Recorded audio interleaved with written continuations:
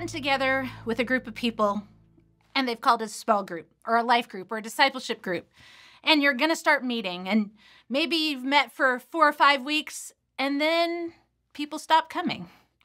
Or maybe you've met with a group for, several weeks and all of a sudden something happens and that group just implodes. Well, other groups, they started kind of organically and they've been meeting for years. What is this? What's happening in a life of a small group? We need to recognize that anytime you get a group of people together, they kind of create an organism of sorts. They create a group that can be identified as such. And in that system, we need to recognize that there is a potential life cycle. Now, some groups are set up that their life cycle is going to be finite. Maybe you're going to lead a group that's going to meet for 6 weeks or 8 weeks or 12 weeks. And so you know when that group's going to start, when that group is going to end. But some groups are set up to just start and meet until, they don't want to meet anymore. And that may happen years and years from now. Well, what are some things that we know about the life cycle of a group that can be helpful for us as we lead out in groups? How can we set up groups for success as much as possible, whether they are going to last for 12 weeks or 12 years?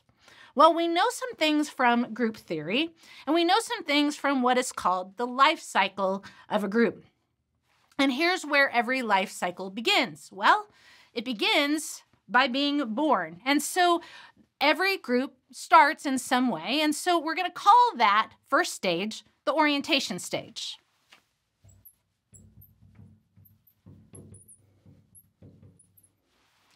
That first time that you get a group of people together, that's a really important time together, because in that meeting, you are setting up the standards by which that group is going to continue to meet. It's in this time that recognize, especially if people don't know each other, they might be really, really nervous, looking for ways that they connect with others. They may be coming in going, do I even want to be a part of this group? Am I going to fit in?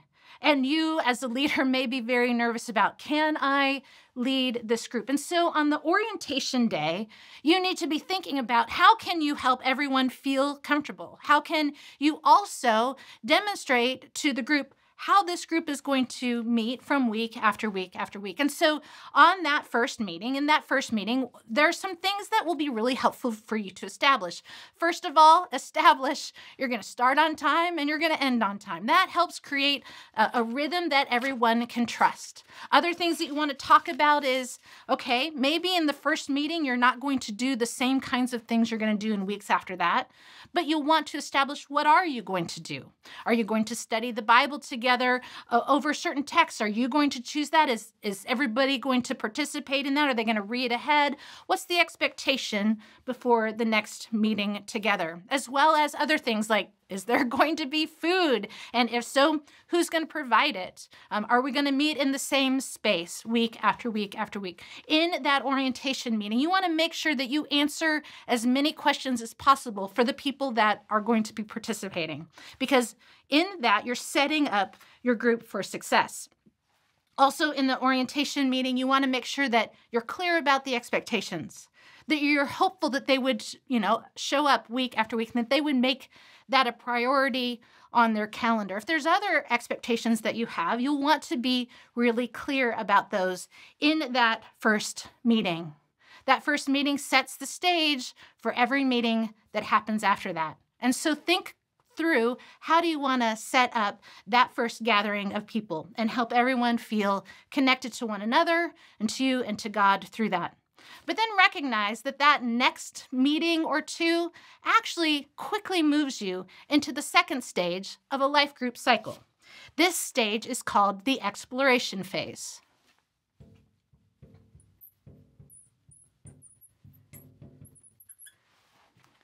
It's in this meeting or two, maybe the second, third, fourth week of a group getting together, that people start to, they start to figure out, where do I fit in the group? Am I going to be somebody that knows the things that we're going to be talking about? Am I a novice at this? Am I going to be able to share my thoughts and opinions, or do I need to hold back? Are there other people there that I feel connected to? How do I feel in relationship to others? Do I feel like I'm accepted and fit in or not? Often in these couple of weeks, people play it a little bit safe. They maybe hold back if they want to share something, or maybe they aren't quite as argumentative if they kind of lean towards that kind of personality. In these couple of weeks, it will be really helpful for you to lead well. You might have to think more clearly about the kinds of questions that you're going to ask because conversation won't be quite so organic. You might need to lead a bit more strongly through the sessions, through the material that you're leading them through in terms of Bible study. But definitely during these weeks, you need to clearly follow the expectations you've set up. If you said you're going to start at 7, you need to start at 7. If you've said that we're going to spend this much time, studying God's word, you need to spend that time. Because the expectations, if you meet those expectations in those first couple of weeks, you build a lot of trust with the group. They know what the expectations are. They know that they can expect to show up and do the things and if that is what they want to participate in. And so those next couple of weeks are weeks where people are exploring, do I fit in? Do I want to continue in this group? And leading through those weeks will be really important, but not quite as important, I'll be honest, as what we call the third phase of the life cycle group, because it's when you reach about week 4 or so, you enter what we call the power and control stage.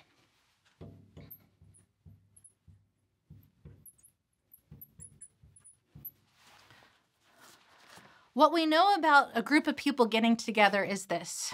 In week 1, you orient them. In week 2s and 3s, they're figuring things out. But in week 4 or 5, it starts to get real. People become more comfortable. And in their comfort, they can then exhibit their characteristics, their personalities a bit more strongly. And those people that come in who like to lead, well, they may want to try to lead, especially if you aren't leading well. Right? And they may want to exert kind of their control, or they may want to try to take over discussions and conversations. They might want to steer them towards their favorite topic.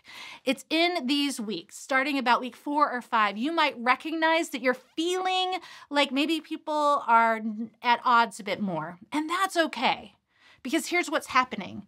In this power and control phase of a life cycle in a group life is that you are building trust. If you can lead well through these weeks, you're helping everyone to feel like, okay, yes, maybe somebody is being a bit more aggressive in their conversation, but the leader, they're going to make sure that everyone feels safe.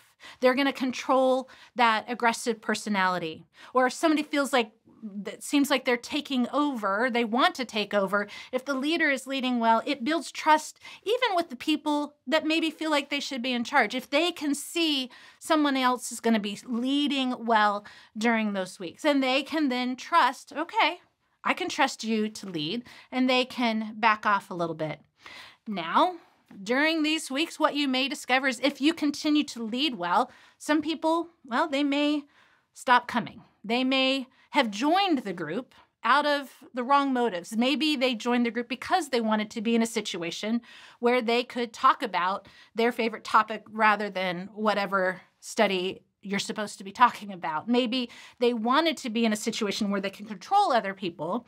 And once they realize, well, that situation is not going to be in this group, they may stop coming. And that's okay, right? You're also going to have in this period of time some people that maybe step back a little bit. And you need to, as a leader, encourage their participation. You need to create space where there's time for everyone to stop and to reflect and to be quiet so that those that need a bit more time of reflection can join into the conversation. You might need to encourage people into the conversation, as well as during this period of time, if you've got some difficult personalities, especially personalities who want to utilize a life group as an opportunity to just talk about their own problems, you might need to take some people aside and have one-on-one conversations with them and say, we care about you, we love you, but this is not the space for us to just talk about your problems, but rather to study the Word of God together so that we can look at all of our lives and not just yours. And so it's a difficult period of time, but also having been through the life cycle of a group in different formats, I know that once you get through this period of time, what you're going to reach is a beautiful, beautiful stage, all right? It's in this stage that we call the emergent stage.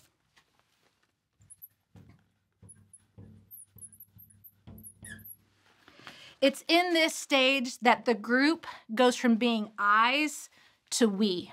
It's in this stage that people start calling on one another, not just during your group time, but outside of group time. It's when you start to see yourself as a community. You start to tackle problems together. You start to reach out to one another organically and not just in the times that you have set aside for your group to meet. It's in this time that you recognize the strengths and weaknesses of the different members. And it's in this time that leaders, well, guess what? You get to step back a little bit and become a member of the group. You get to participate in the conversation and, at times, maybe share the leadership with others as they have demonstrated that their gifts and skills might lend themselves to that. It's in this time where you can, live life together and build community and enjoy what we see, in Scripture with, the 12 disciples and in other kinds of contexts where people are being the community of God together. But we recognize that that stage may not last forever. For some groups, that emergent stage can take them for weeks and weeks and weeks, or even through years. But also, what we do know about the life cycle of a group is that at some point in time, if you don't add some new energy to the group, well, that emergent stage is going to start to decline. And so there's a couple of things that a group can do after they have been meeting for quite some time. And that is to make a change.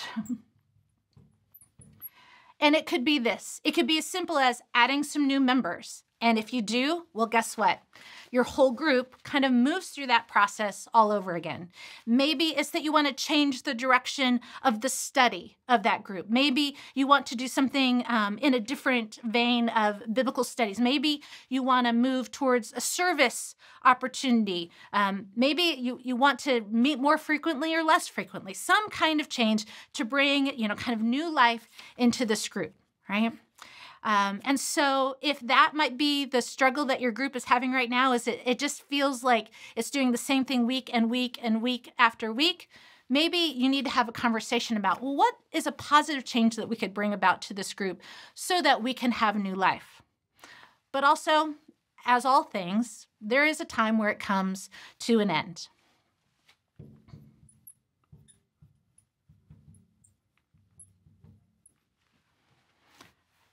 And we don't always know how those life groups will end. Sometimes it's because, well, they're scheduled to end, that they're going to meet for 13 weeks and they have barely gotten to the emergent stage when it's time to conclude their time together. Or a leader is going to move on, or a group is going to lose several people because they're moving into a new time or space in their life and ministry, or into a physical new space and moving away.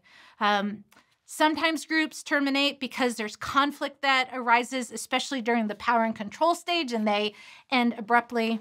But for those groups that have made it through the life cycle and have recognized that, maybe it's time to conclude our group meeting as this group. Maybe it's time to move in new directions and have people join different groups. What I would encourage you to do is, if you are starting to reach that time where you recognize it's time for this particular group to end, I encourage you to celebrate it, to recognize that you've journeyed through this journey together, to celebrate the things that you've done. So whether this group only meets for 12, 13 weeks, or for over the course of a year, or it's been meeting for years and years, stop and celebrate the things that have happened in this group. All of our life groups are interesting organisms. There are so many factors to consider, but this pattern hopefully will help you think about, okay, at what stage is our current life group?